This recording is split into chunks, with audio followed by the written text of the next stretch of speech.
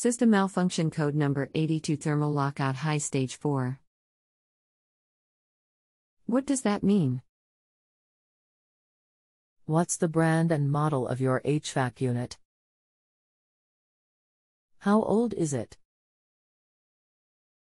Carrier Infinity 2006. How long has this been going on with your Carrier unit? What have you tried so far?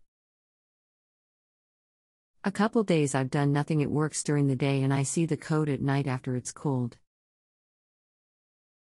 Anything else we should know to help you best? We've had power interruptions here several times this summer. Hello, I am looking your question over right now. So far it sounds like you are running the AC at night when it is cool outside and your house cooler than 72°F inside. Tell me if that is correct or not.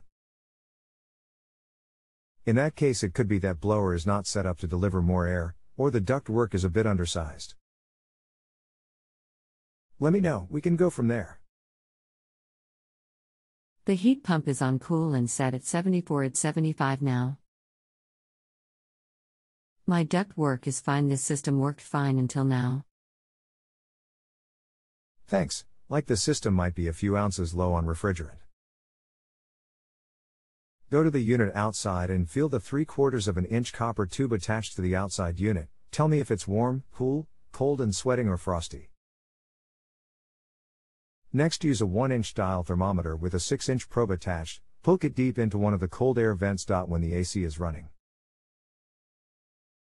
read the temperature. It should be at least 15 degrees Fahrenheit cooler than the temperature taken at the return air grill using the same thermometer.